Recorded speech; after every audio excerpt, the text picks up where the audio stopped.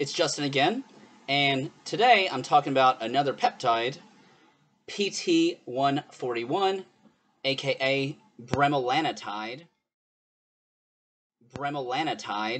which goes by the trade name Vyleesi.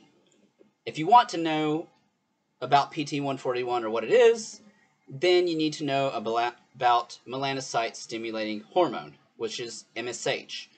MSH is secreted from the pituitary, and it stimulates hyperpigmentation of the skin by increasing the release of melanin. Now, that's a very simplified version to put it, but in a nutshell, that's essentially what it does.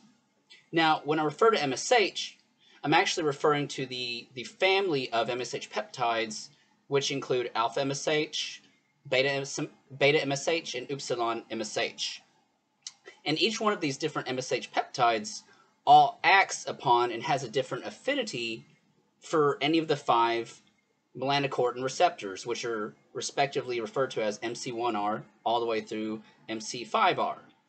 And melanotan-2 is an alpha MSH analog, and it is a non-specific binder to the melanocortin receptors. So here's where PT141 comes into play. PT141, aka bremelanotide, is a peptide that was derived from melanotan-2.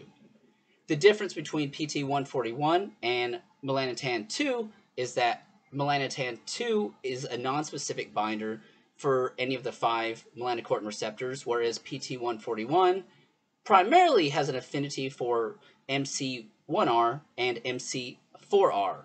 By binding the melanocortin receptors MC1R and MC4R specifically, PT141 increases sexual arousal, but it can still induce some hyperpigmentation, albeit to a lesser degree than if it were to non-specifically bind the 5 receptors. PT141 can increase sexual desire in both genders, primarily through the action of binding melanocortin receptor 4, MC4R. Its effectiveness in improving erections is even expected even in guys that have psychogenic erectile dysfunction.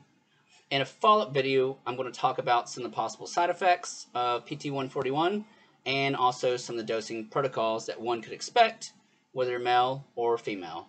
Thanks for tuning in again. Y'all have a great day.